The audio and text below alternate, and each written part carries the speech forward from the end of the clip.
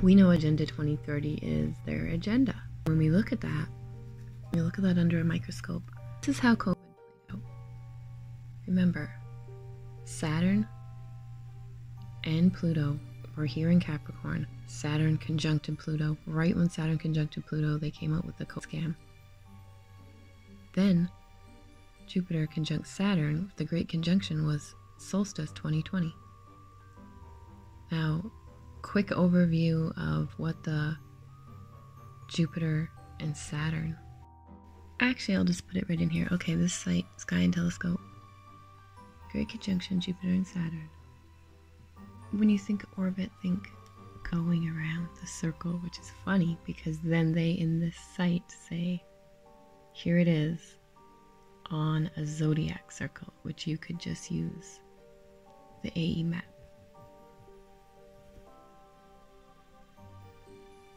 So the 2020 conjunction wasn't only just Saturn and Jupiter being together.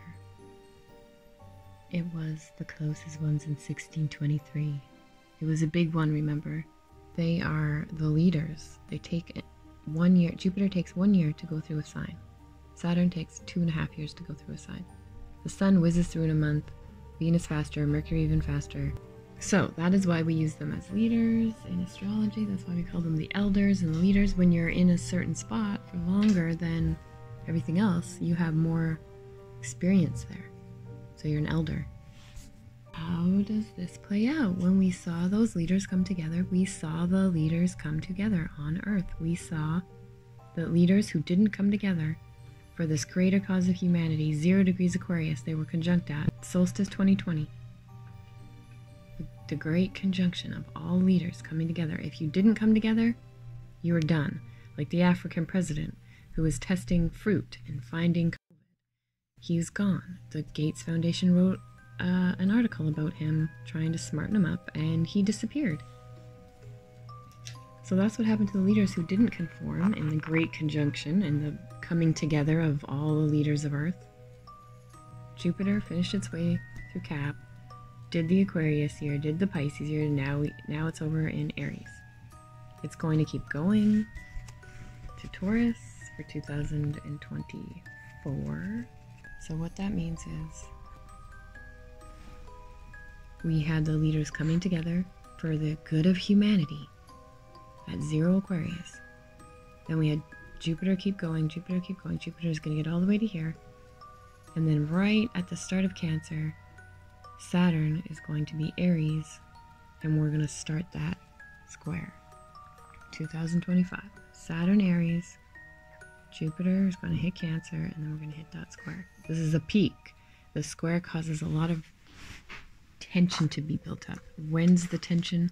What is the tension? It started after the conjunction. It's just like a new moon.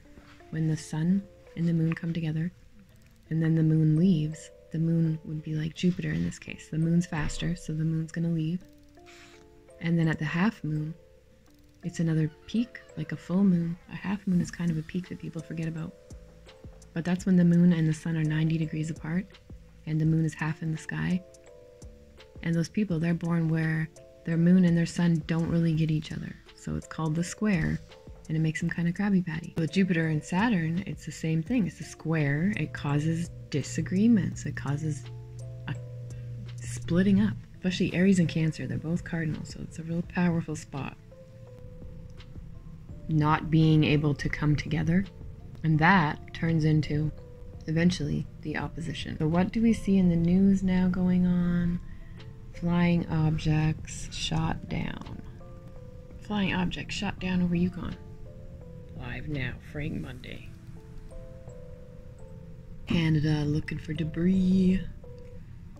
Yeah, Canada too. 1 hour ago, Canadian investigators are searching for debris after the United States shot down an unidentified flying object over Yukon on Saturday. From there to the middle, 2025, a peak. Working our way up there. We're almost there. It's 2023 right now. As of now, Saturn and Jupiter aren't that bad. Saturn and Jupiter are kind of chilling.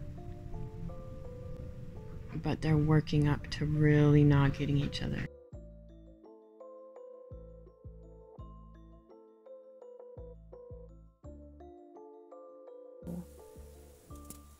it doesn't happen in one day. Everything will eventually lead up to something. Everything is growing to something, and then it has a peak. So that's why you'll see things slowly coming up, you know, and then it's right in your face, just like flat Earth. It eventually will be in everyone's face. It already is. It's in everyone's face so much that they've made all this propaganda now to combat what Eric started. Remember the days when we would search flat Earth on YouTube and find all the flat Earth videos? People like us talking about flat Earth? Now search flat Earth and it's just straight pages of so-called debunkers, all parroting the same crowd. All of them, all of those debunker channels are quite similar, you know? They don't really have any content until they start making fun of us. I mean, you're welcome. You're welcome. Take it like a joke all you want. You're welcome for giving you guys content. So yeah, think of it like the new moon, and then the half is the peak. That's in 2025, and here's the exact opposition. For solstice 2029, right at the new year of 2030. And people don't think that has something to do with Agenda 2030. The signs that it's happening in are possessions, your values, your security, your safety, things you love, versus other people's money, other people's value, other people's security, things other people's love, things other people value.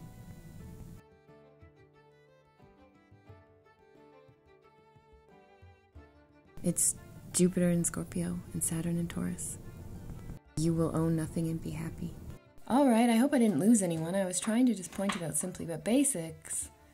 There was a conjunction of the great leaders in 2020. 2025 is a peak where they don't get along. And there's a little bit of peacekeeping and trying some things as we have a trine before the opposition, after the square. But then, bam, the full moon. The Jupiter op Saturn. Solstice 2029, right in time for Agenda 2030.